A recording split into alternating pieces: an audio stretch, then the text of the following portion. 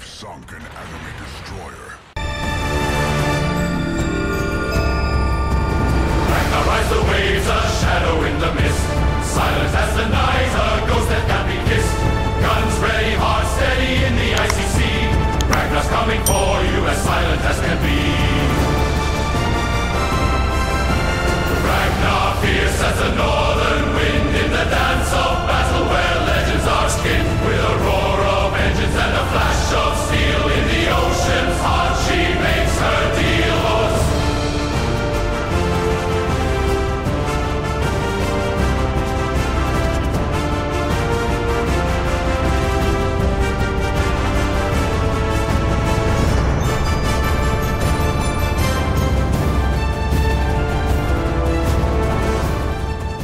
Hey team, this is Ripper here. You guys are doing fantastic today. Got a really fun video with the best AA destroyers in the game, in my personal opinion, which is the Ragnar and the Halland. Right now, first video will be with the Ragnar. Let's take a look at the power of what this dang thing can do, especially the long-range gun build, as well as just basic AA, nothing too fancy, nothing too spectacular. But man, does this thing just is totally awesome with its base firepower. But as always, before we begin, if you see value in the channel, like subscribe button below. Appreciate all the support. At 4,000 subs, we're going to do another premium giveaway. As always, thank you guys so much for making this channel great, making this community a better place, and trying to crush toxicity while making this a fun environment, as well as learning something at the same time. So let's get right to it. Guns blazing, open and fire.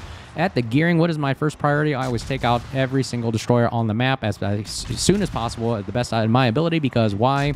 Again, if you take out the destroyers, you increase the probability of winning the match. That's my personal opinion, and it's actually based on statistics and the amount of games I've played. It just seems to work out that way. Likewise, I'm a DD main. If you take out me as a destroyer player in the game, most likely you're going to see your team lose. I'm sorry, your team win, my team lose, because, again, the destroyer is the key component of the game, in my personal opinion, as well. But you let me know what you think about that. But as always, Ragnar, people have asked me, hey, what do you think of Ragnar lately? And again, I'm one of my favorite destroyers. Really, it just focuses on one thing.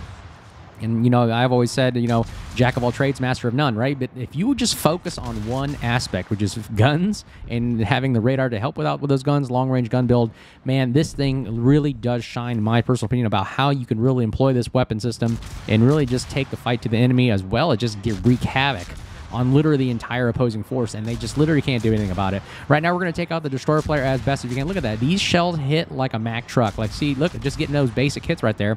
And although it is devastating when it hits you, man, you are also supporting your team as well as shooting. Here comes the power of the AA. Look at that, 1,500 damage on the AA planes right there. Boom, boom, boom. The thing I like about the Ragnar and the Halland is because they do a lot of continuous damage. Continuous damage means that you don't have to shoot flak clouds to get the damage, and because flak clouds can be dodged in the game, but continuous damage cannot. That's just the damage that's continuously ticking down second by second, and Ragnar has the highest from the destroyer roll, literally coming in at about, I believe, 600-ish plus, and the Smallen and Halland, which are basically practically the same AA, have about 375-ish for continuous DP damage. So that's why those things ranked in the highest. I mean, every second you're knocking about 375 to 600 a second. So very, very strong, powerful, especially when the longer they sit in your AA bubble and the more and more damage you get, they're just slowly ticking away and dying. And that's something I really do enjoy. Now, the flak clouds are like a bonus. If you guys don't know what a flak cloud is, just like an AA gun fires a shell up in the air, it bursts, explodes, and and if the plane is around that burst, that is causing a majority of the damage, very, very high damage, like in the thousands. But again, the downside is that the opposing player can dodge it. So that's why I don't like too much of the flak clouds, because they're computer-generated things that a player can dodge. Kind of like secondaries, right? Secondaries are aimed by the computer, and a good player can, once they figure out the rhythm, can dodge it. So right now we got our AA on the whole time. Look, I have not turned it off. Literally, look at the top right there. Look at the amount of DPS is coming up on the planes right there. 33,000 already in the first 5 minutes of the game. I mean, I'm literally destroying destroyers worth of airplanes, and I think that's just ridiculous that an airplane can keep sending me like waves and waves of little destroyers or health pools and can just continuously kill me. But again, I digress. That was a video for just basically hating on CVs. But anyways, we're doing our job here. We're keeping the destroyers at bay. We've killed the destroyers on their side. We are eliminating the AA on our side, or killing all the planes on our side. We are capping A at our side. We are also providing gunpowder support for our Ohio over here. We're also trying to spot as well. So we're doing literally everything we can possibly do. AA is on right there, turning on 1,000. Look at all those damaging flak clouds right there. And then notice the continuous DP damage, about 600 to 589, hitting every single second right there. And that is where the bread and butter. Look at that. We're constantly ticking up damage up to 48,000 right now. Still shooting away. Look at that. Boom, boom, boom. He's still going down, and we're taking out also the Louisianas, which is the hybrid battleships that have planes themselves. So we are literally the AA platform. I think this is a great video of showing that there's so much air power in the game nowadays, in a World of Warship game. Remember that, mind you. And we're also providing a majority of the anti-aircraft gun fire support as well.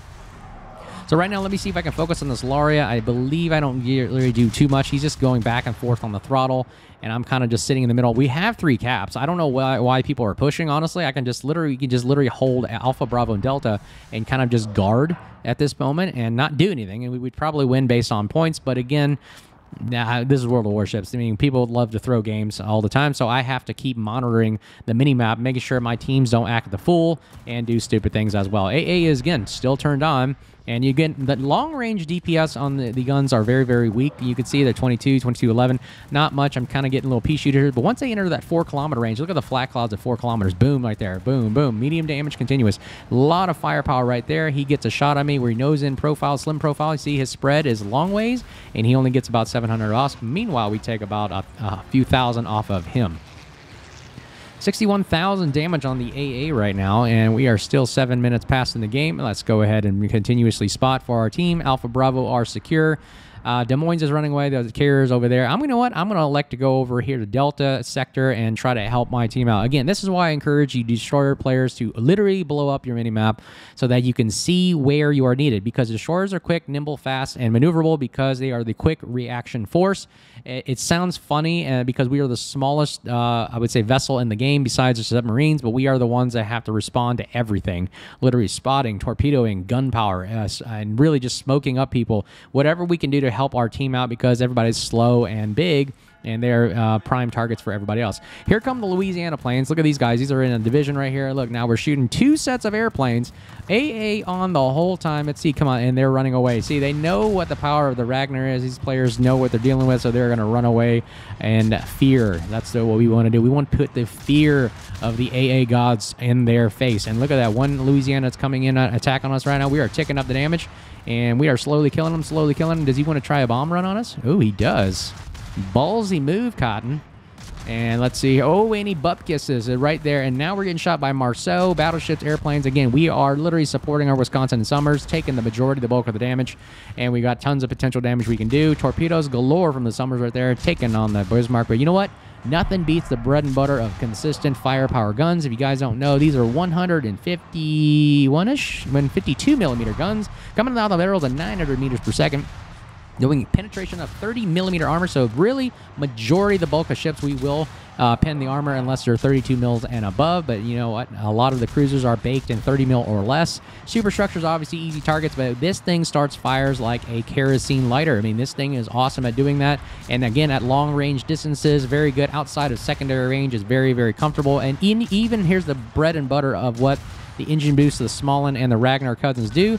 The engine boost literally allows you plus 30% back and forth throttle juking, and it's so hard to hit a Ragnar and a Smollin because you can literally just use your throttle and juke a lot of these incoming shots, especially about a 12-kilometer range or greater. It's very, very difficult to be shooting and lobbing shells. Look, you can see Marceau is struggling right there just to kind of land these shells because it's so difficult, unpredictable for a player that's literally using engine boost and throttle juking back and forth. Meanwhile, we're still starting fires consistently on the Bismarck right now, and we are literally just aiming for superstructure damage, and he's also getting bombed right there. And ooh, that was a nice hit for us, and we're going to see if we can seal the deal on Bismarck, and boom, splash one, he goes down. 42,000 damage with the 10 minutes passed in the game, and now we are let's see here, 69,000 AA damage. Now, where are we needed right now? We need to go kill that Marceau at Delta, so guess what? That's our role. We have a radar, we have big guns, we got speed, we've got the armor. Let's go ahead and take the fight to the enemy right here, going against the Marceau, who only has about 3,000 damage. I don't care about fringe saturation. These guns will pop you in the mouth, and there is nothing you can do. The good thing is he doesn't have any heals, so I know anything that I fire at him will stick. Meanwhile, we have the heals, and that's why I think heals are very, very important if you want to be a gunboat main. And there you go. Way to go, midway right there. Although I hate your class, you did a good job at killing a destroyer. Anyways, let's get right to it. Killing another... Oh, we got airplanes attacking us now. Look, we are up to a 90,000 AA damage, and the aircraft carrier really loves to hunt us down because he knows we are the most impactful player of the game because we are shooting all his planes down. We get AA Defense Expert right there. Look at that, ladies and gentlemen. AA Defense Expert shooting 99,000 damage worth of planes. We literally have blown up a battleship's worth of airplanes, and he still has airplanes to send at us. Tells you the nature of the game right now. Anyways, let's focus on the Zao right now, shooting 152mm shells, 900 meters per second at 12.6 kilometers, coming all the way from downtown, and we're going to make sure we hit him because majority of the shells we fire will pin his armor plating, so we're going to keep trying to do that and also start fires because fires on cruisers last a long time, and it's very, very difficult to get rid of them. And you can see the range we're shooting at right here, even though he can't see us right now, but we can see him. That's the power of spotting. Way to go, Summers. And again, this is a combination of a gunboat DD main right here with a spotter of a Summers or a torpedo boat is devastating for a lot of cruiser players. You can't do anything about it other than, hey, he's going to keep his guns aimed at me. He can't do anything about it, and he fires and reveals his position again. Again, he gets another fire right there.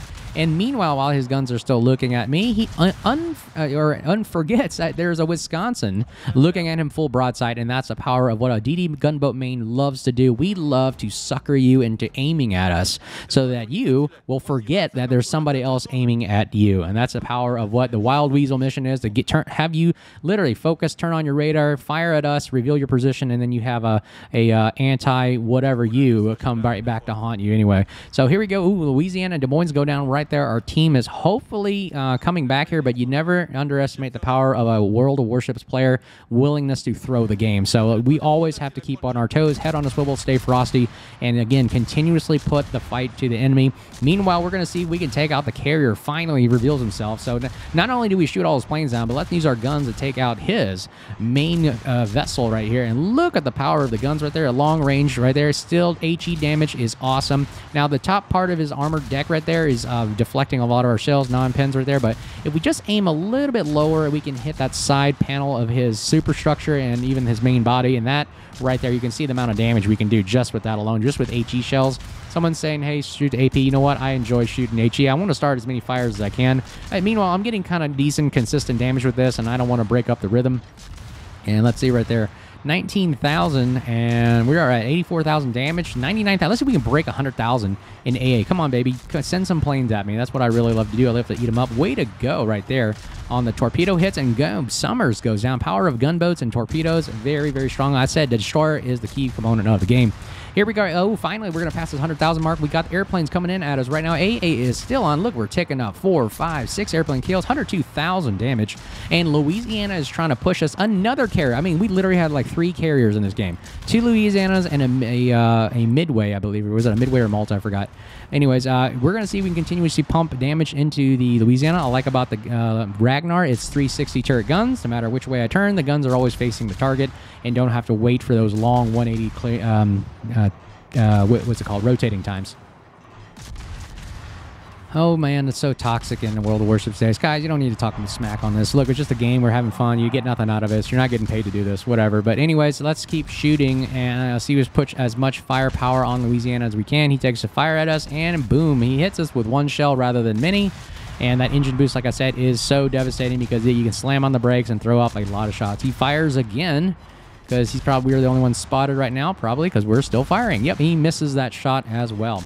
Man, we are still pumping damage in this guy. I mean, even at long range, he just gives up. I mean, around the 11 to 12 kilometer mark, I think a lot of players just really just give up because it's just not worth wasting your shots on a destroyer player unless you guys want to waste on your shots. Well, whatever, go for it. All right, let's see if we can get some more. Up, no spotting there. And here comes their carrier and takes out the Shimakaze. Last player of the game will be Wisconsin. So we did our part. Look, 102,000 damage. 145,000 in ship damage. So if you add it all up, we did 247,000 damage. I wish they would include airplane damage in the final total of the score, but they don't. They think that shooting airplanes down is a non-necessity or some kind of potential damage mark. So I disagree. If I'm shooting some kind of controlled weapon system in World of Warships, I should get credit for it as well. So 102,000 airplane damage is literally blowing up a battleship worth of airplanes. So let's get that. Wargaming, change that, okay? Make a petition, guys. Help us out to change some aspect of the game. If you're going to introduce carriers in the game, let me at least get credit for shooting down airplanes. Oh, he fires at us again. Louisiana loves shooting at the Ragnar because for some reason we're a potent potable against a player like the Ragnar and Louisiana. Whatever. I don't know what I'm saying there, but I hope you're having fun. That was a throwback to SNL from back in the day of Sean Connery. And here we go, 1,000 damage. Can we get the final death blow on Louisiana? And bam, there it is, Arsonist as well. Look at that, 159,000 damage. And we survived the majority of the match right there. So powerful. Build will be at the end of the video, guys, so stay tuned for that. I'm going to switch over to another video with the Halland, but look at this, AA Expert. That means I shot down 35 planes. Yeah, we definitely did. 46, 12 fires, ridiculous. And of course, we're probably, what, number 2 in the team. Yep. Top. Look at how many 1.3 potential. If I said you're above 1 million potential damage in a destroyer, that means you are annoying. And then number 2, AA. Look at that, AA damage, 102,000 damage. That's a battleship of damage, guys. That's ridiculous on airplanes. Anyways, I digress. Let's get to the Halland video and my second favorite AA platform as a destroyer player. All right, here we go. This is Islands of Ice in my least favorite battle mode, Standard Battle, which really just encourages camping in the back of the map because all you do is either capture the flag point or you just kill every ship, and that just leads to just people sitting in the back the whole time. So I don't like this game mode anyways, but let's get right to it. So taking a look at Halland right here. Powerful Halland. Halland was the actual, before the Ragnar, one of the best AA destroyers in the game. It literally was the no clear sky zone where you couldn't fly into it. I mean, me playing as a carrier player back in the day, I used to fly in Halland flat clouds, and it was just ridiculous. You couldn't see anything, and when you were just disoriented, you lost track of where all the flat clouds were, and then eventually you just got blasted out of the sky, especially with the defensive AA fire on there. And this thing is brutal, by the way. So Halland, if you don't know what it is, tier 10 tech tree line on the European side. It's very, very powerful, very strong. Torpedoes coming out of the thing at 95 knots max speed. I've have it built for it with a reload of 77 seconds, as you can see right there. So very, very strong. Going out to 15 kilometers, that's almost close to gearing ranges. And Shimakaze, obviously, you can go way out there, but you can spot them from a mile away. These things, you really don't have much reaction time. 7.1 reaction time is fairly decent for not being deep water torpedoes. Got engine boost, heals, and defensive AA. Very, very strong. The guns reload at 2 seconds, so just as base guns. I haven't even built anything for the guns, and they're already at 2-second reload, so I like that a lot. Concealment's at 6.0 for very, very good concealment for what you need to do. And pretty much the thing I like about the Halland so much is the AA platform. And you really can just leave the AA on like the Ragnar and just watch the airplanes fall out of the sky. That's exactly why I hate CV so much. So I'm going to play the AA platform the best of my ability. Here are the guns. Look, 2-second reloads. And, of course, Rigolo.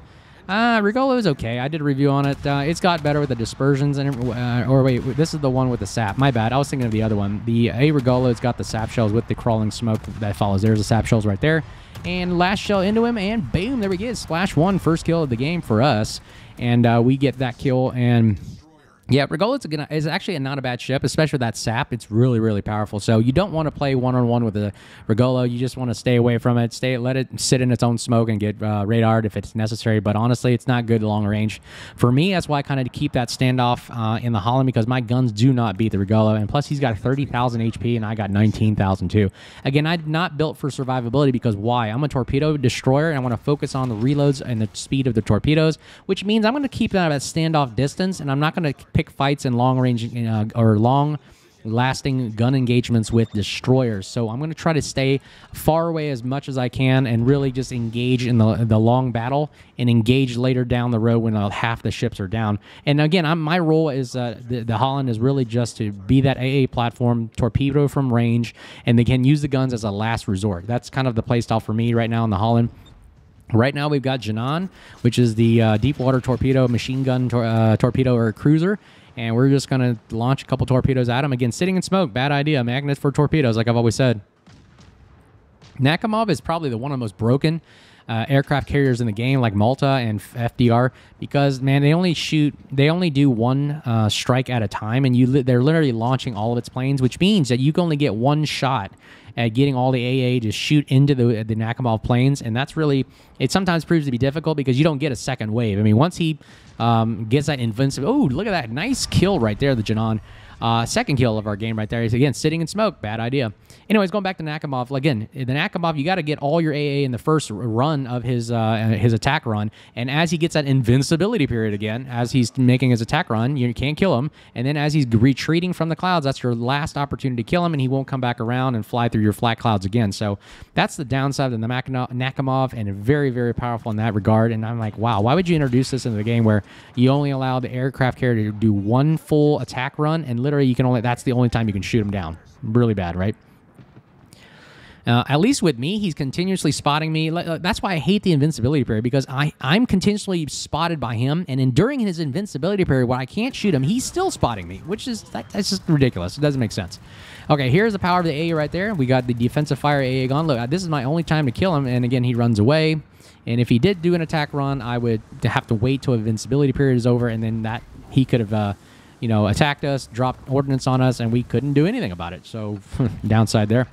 Let's see if we can come around this island here and see if we can spot. Actually, I say we push. Right though, half the team's dead. This is the appropriate time to push at this moment. I'm going to support my Shimakaze player up front, leading from the chart. Again, destroyers lead the way, right? Look, gearing, Shimakaze, gearing, leading. Everybody, all the destroyers are up front, leading the way, and that's exactly how you should be playing it. Your destroyers are the leaders, leading by example, leading from the front, leading with spotting, leading with torping, leading with guns, and also providing the AA, of course. So that's me. Look at all those torpedoes taken right into the Wisconsin right there. Again, I think the battleship play is dead. You can't look at all the battleships. Look where they're at. How are you supposed to play this game anymore? Battleship players, you're just going to sit in the back and just take torpedoes all day. I mean, again, and not your fault. That's just the way technology and the weapon systems are designed. You can't spot any destroyer players. Your carriers can't do anything. We got AA. You got torpedoes galore. Literally, Shimakaze, Gearing, and Holland. All torpedo boats. What are you going to do? And that's the downside. Although I complain about submarines all the time, at least you can shoot back at me at the destroyer once I'm spotted, or I shoot or do something. But again, in this mode standard battle, literally the only encouragement is to literally just stay in the back or push away or retreat. So the point of the game is to retreat the whole time.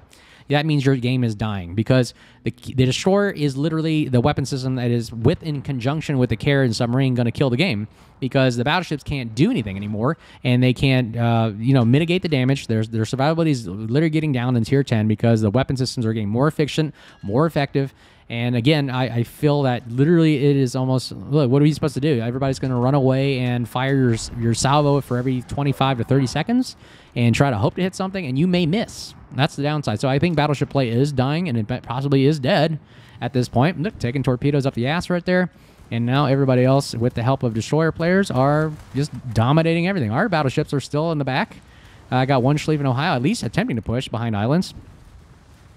Well, you can see the bulk of the damage will be from the destroyer player. Look out, torpedoes like crazy, and it's just a torpedo fest at this point. It's a shooting gallery. I'm sorry, is this what it feels like? But you know what? Sitting here as a Holland is really enjoyable, because I don't have to fire my guns. I don't have to take damage. And honest, I'm just literally just the SAM site AA platform for my area. My responsibility is to prevent anybody from coming in and attacking aircraft, using attack aircraft to kill my battleships and cruiser players. Look, even I'm attacking the Trump. The Trump has these automated dive bombers, really, right? Which you can't really shoot down sometimes because they get invulnerability as well on their attack run, and that's ridiculous. And then I don't get too many points from shooting their planes, because they get oh, here's a nice shot right there on the Prussian. I was saying that the Trump has unlimited, that's what I was looking for, the word unlimited airstrikes on me, and all I can do is just keep shooting them down. Watch this. Here come the airstrikes. So nothing. Okay, 6 kilometer damage. Yay, I killed some. But he can still launch more. And those attack planes even have invincibility period right there. Look, see, nothing's happening to him. And once he's above me, once he exits the invulnerability period, then does the damage actually tick back on pin on whale, as well as I don't get credit for shooting down his planes. The Trump planes, although I see damage, they're not ticking up on my damage meter up there. Just take a look at that. Unless I'm wrong, guys, leave me in the comments below. Like, am I getting damage for shooting down airstrikes from Tromps or Gutenlaus? It doesn't seem like it, right? But I do damage on the screen. It looks like I'm doing it. I only get damage from carriers or hybrid ships, so another flaw right there. Let's see here. What is left? RPF is indicating there's something in between me and the Schlieffen, so there's no way you can see. Look at all the damage I'm doing. I'm shooting now. That the damage taking up, I believe, is something else. Look at all the damage we're doing on the Trump, and that doesn't count towards anything, I think. It's just only, look at the nav. Ooh, 8,000 damage right there, 36,000 damage. Wow, and we get the continuous A damage increase because we have the commander that does it, Swirsky. I can't pronounce his name, correct me.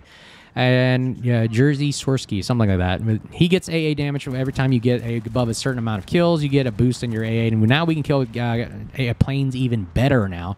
Okay, watch the Nakamov come in right now. We're gonna get all the damage from 37,000 and see how much damage we can do. Boom! Here goes the spotter planes, and kill.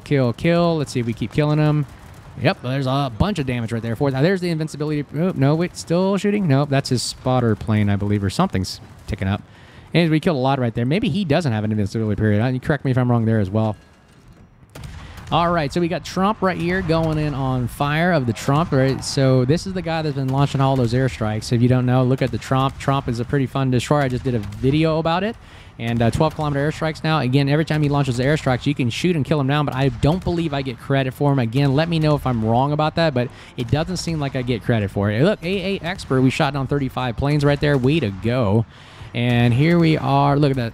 I'm shooting planes down. So it does seem like I'm getting shots by somebody. Or I'm starting to get damage from the Trump planes, looks like. So, yep, there it is. Splash 3, killing now the Trump. So I did see damage tick up from his airstrike. So maybe I do get damage from it. So maybe I was wrong.